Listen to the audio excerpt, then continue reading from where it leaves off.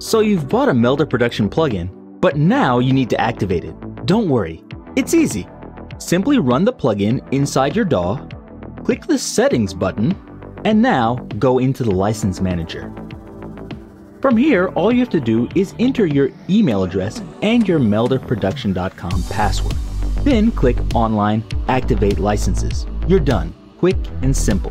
But perhaps you'd prefer to do an offline activation. Just go to MeldaProduction.com, log into your account, and then from the My Licenses area, download your license files.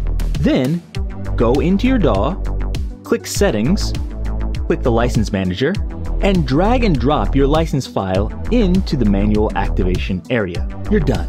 Don't forget to restart your DAW. If you bought a MeldaProduction plugin from a third-party reseller, log into your account, go to the My License area, then click the Redeem key. Enter the code you received from the reseller, and from there, you'll receive your license key. Now you can either do the online or the offline activation that I've shown previously. It's all quick and easy, so you can get back to doing what you love.